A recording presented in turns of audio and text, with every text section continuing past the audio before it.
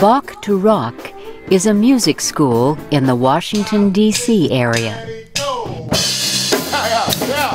It operates a summer day camp in Bethesda, Maryland. Some campers are playing drums and bass. Others play guitar. And others are busy creating music. We're going to need a melody. We're going to write a song. This group is recording its song, Alcatraz. Brian Gross is the head of Bach to Rock.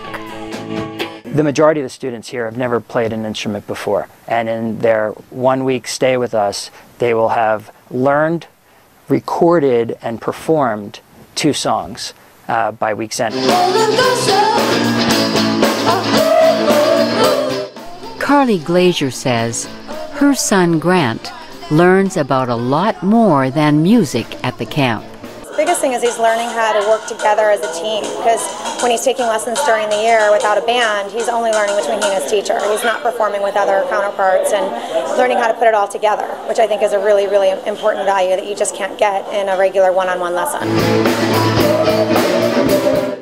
Lisa London is the mother of camper Ben London. It's almost like a team sport. You get all the benefits of a team sport from being in a band. Brian Gross says Bach to Rock is growing. Eventually, I actually see this as an international concept. The wonderful thing about music is it's not language restrictive, so we can teach music in China just as easily as we can teach it here in Bethesda. I'm Shirley Griffith.